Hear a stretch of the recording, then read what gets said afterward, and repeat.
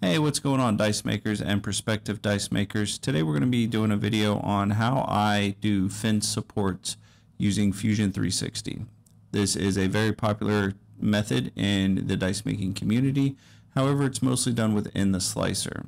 Isaac Dubeck over in Dice Making Discoveries 2.0 came up with this method in Fusion. I refined it, tweaked it a little bit, and am now presenting it to you. This method is contingent on you already having the STLs for your masters. However, I will leave a link in the description below to a video on how to design your masters using PolyDice Generator. So we're going to go ahead and get started first by inserting a mesh into Fusion 360. We're just going to jiggle the mouse a little bit, go to Insert, Insert Mesh, and we're going to go ahead and start off with the D4 because the D4 is a little bit different. Now, once you import the mesh, you have this box on the right. You have these three buttons. Go ahead and click on those three buttons and hit OK. Do not click on the reset button. I just kind of hovered over it. That's going to bring in our actual STL or mesh file. Now, as you see, you cannot manipulate any part of the mesh itself. All you can do is select the entire mesh and look at it, really. So we need to convert it. So we're going to go up here to modify. We're going to convert mesh and hit OK. Now this is done in the mesh workspace. If you notice in the upper toolbar there, there's surface or solid surface mesh sheet metal tools. Make sure you click on mesh, then the modify, then the convert. Now as you can see, we can select individual items on the solid. It's gone from a mesh to a solid, and this is what we need in order to manipulate the process. Now, once we have it converted, we're going to go up here to solid, and we're going to construct a plane through 3 points. Now, on the D4, you can really select any 3 points that you like as long as they're all connected on the same side. That's going to create a plane for that side. Now, prior to the last Fusion 360 update, we were able to just move this plane. However, we can't do it anymore. So what we're going to do is we're going to select the whole plane. We're going to right click and do offset plane. And then we're going to just click and drag this arrow here until we get a good distance away from the actual point that we're going to be using. For this plane, we're going to call this our build plate plane. We're going to go ahead and turn off the visibility for that reference plane. And now we have what is essentially our build plate. We have a point going towards the plane in order to signify the point that's going to be going towards our actual build plate once we 3D print these. This was a little far away, so I just backed it up a little bit. There's really no set difference or set distance, just whatever you think looks good. Once we get that done, we're going to go to construct, and we're going to do a plane at angle. So go ahead and select whichever dice edge you want to do this for. It really doesn't matter as long as the two planes are able to face each other. You want it to be coming from your plane point up to the far side of the die. And then we're going to rotate this until it gets pretty much even. And it looks as though it's got similar angles on both sides where it actually touches the die. Once we have our two planes, everything looks good. This is the part on the D4 that differs from every other die we do. So we're going to go to construct, and then we're going to do axis perpendicular to face at point. That's a mouthful. So we're going to select our build plate point, and we're going to go to the top, and we're going to select any of these sections as long as they're not within a number. All these sections are going to print flat. All these lines are just from the triangulations of making the STL file. So we're just going to click on this big one right here. And once we do that, you're going to see we have an axis that is perpendicular to that point going straight through the middle of the die. And we're going to hit OK, and we're going to give Fusion 360 here a minute to render it. Once that is rendered, we're going to go ahead and go up to create sketch, and we're going to create a sketch on the angled plane that we created along that dice edge.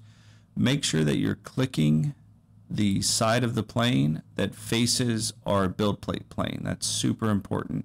If you click on the back side of it, things are going to get wonky, things are going to get out of whack, or they could. So now that we have the sketch on here, what we're going to do is we're going to zoom in, we're going to go to create slot, center to center slot. Now once we have that selected, we're going to go and we're going to draw all the way along this dice edge a slot, And if you can use that red line there for a reference, that is actually the edge of the die. So once we do that, we're going to go ahead and drag it off. I like to make this at 0.5 millimeters. And as you can see, it extends a little past the die. So we're going to click on the center reference point, hit M for move, slide it up just a little bit. Now this doesn't have to be perfectly even. It can extend a little bit, but you don't want it to be too far up the die. And you want to check that other edge just to make sure everything is where it's supposed to be. Now we're going to do another sketch on our build plate plane here. We're just going to go ahead and click on that. Select the plane or planar face. Now again, make sure that you're clicking on the right side, the side that's actually facing the die. Then we're going to click on the edge of the die, the absolute middle of that slot. We're going to hit S to bring up search. We're going to type in project, and we're going to project that center line onto our new sketch. Okay, super important you make sure you do the center line. Then we're going to do another center to center slot right here, and we're going to set this one at 1 millimeter. Then we're just going to hit finish sketch. Now what we're going to do is take a look, make sure everything's clean, make sure everything's lined up. We're going to go to create loft. Then we're going to select the first profile, then we're going to, which is the dice edge, and we're going to select the build plate, and there is the first fin support. Once we have this all set, it's super easy to create the rest of them. We're just going to create pattern, circular pattern. Then make sure this is set to bodies. Sometimes it'll default to faces, but make sure it's set to bodies. For object select, make sure you click and drag from right to left in Fusion, and that will select that whole first fin. Then we're going to select that axis we made, and just like that, we have a fully supported D4 with fin supports. Much quicker, much easier than attempting to do this in your slicer. After this, you're just going to come up here, you're going to hit save. Save it within Fusion 360. You have to save it in order to export it. I'm not going to do that here because I've already done it, but go ahead, save it. And then once you have it saved, go back up to export, title it. I typically just do like D4. Hit this menu, go down to STL, and then choose where you want to save it on your PC. This does have cloud translation, so you will need an internet connection to do this. But once you get it started, it's going to convert it into an STL. It's going to save it on your computer. And while that's converting, we can actually hop into a new workspace, and we're going to start on a D8. So the D8 is probably the simplest one to show this process on, but the process is exactly the same across the board. You're not going to really have to deviate too much from this. So we're just going to come in, we're going to choose the wrong option, then we're going to choose the right one. We're going to go insert mesh. We're going to bring in our D8. We're going to hit open. Now we're going to hit those top 3 buttons over on the insert mesh box. We're then going to remember to convert our mesh. Again, I click on the wrong thing because I'm going a little fast because it's now 4 o'clock in the morning. So we're going to convert mesh, select the mesh, hit OK. That's going to convert. And then again, we're going to do the same thing. We're going to do the construct plane with 3 points. So go up to construct, go to plane through 3 points. You can select any 3 points. Just keep in mind which point you want to be your build plate point. For me here, just as a demonstration, it doesn't really matter, but as long as you don't select 3 points on the same face, you're going to be fine. Once we get that done, we're going to go ahead and we're going to offset the plane. If you select 3 points that are on the same face, the plane is going to run with that face of the die. So now we're going to hit offset plane. We're going to drop it. That'll give us our build plate plane with a build plate point as well. Just hit OK. We're going to go ahead and hide that reference plane. And then we're going to go in and we're going to do the construct plane at angle. Again, selecting one of those nice sharp edges. And then we're just going to turn it a little bit until it looks like it's where it's supposed to be. We're not quite there yet, so we're going to keep turning it a bit. Once I figure out how to line up the view the way that I want it. And once we get this lined up, we're going to do the exact same thing that we did on the D4. Except the one big change here is the axis. So we're going to axis, but this time we're going to do axis through 2 points. You're going to select the top point, you're going to select that build plate point, and you're going to hit OK. This is the only difference between a standard D4 and everything else, with the exception of an Infinity D4 or D3 or something like that. Now we're going to do the exact same process. We're going to do our 2 sketches. The first one here is going to be the slot along the dice edge. And again, we're going to keep this at 0.5 millimeter. All of these are 0.5 millimeter on the dice edge and then 1 millimeter on the build plate plane. So once we get this going, we're just going to type in 0.5. Again, it kind of goes a little too far for my taste, so I'm just going to back it up here. And then we're going to finish sketch. Then, yet again, we're going to do a build plate plane sketch.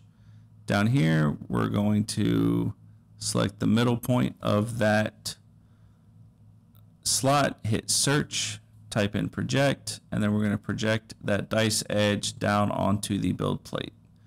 Then again, we're going to do a slot center to center, draw that out, make it 1 millimeter, hit OK, hit finish sketch, and then we're going to create another loft. And again, same thing here. We're just going to select the first profile, select the second profile. That's going to create our first fin support. Now we're going to do, yet again, pattern, circular pattern. Again, making sure it's on bodies. We're going to select the body. We're going to select the axis. Now here it's set to 3. So it's making a pattern of 3, which as you can tell is not going to work for a D8. It just isn't. So we're going to change it to 4. Once we change it to 4, we're good to go. Make sure that your pattern number matches the number of edges. And then again, you're going to want to save this in Fusion 360. Then you're going to want to export it to your PC and you'll be all set.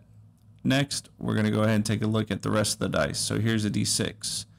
For doing the plane on a D6, it's a little bit different.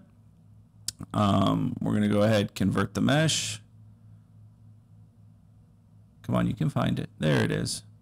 Once we convert the mesh, we're going to take a look at doing that plane through 3 points. And again, if you select 3 points that are on the same face, it's not going to work. If you select 2 points that are on the same face, it's not going to work. There it is, all 3 on the same face. You just get a plane that runs with that. If we take that one back, we move it up here, we get the same thing. If we drop it down to the bottom, we get a plane that bisects the die, but it doesn't give us a point. It just gives us a couple of edges. And that's not what we want. So we're going to move 1 across, and then we're going to move 1 down, and it still bisects on edges and not points. So we're going to go to a point, and then it's going to chop it right where we need it. And that gives us 2 options to use for our build plate point and where we're going to set our build plate plane.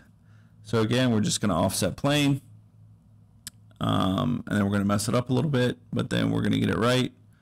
We're going to offset plane, we're going to slide it right out, and that's going to give us our build plate plane where we're going to do our sketches, and we're going to again do the slots. Everything's exactly the same as we did on the D8. It's just a different shape. Next up, I'm going to show the D10. The D10 is a little bit different in that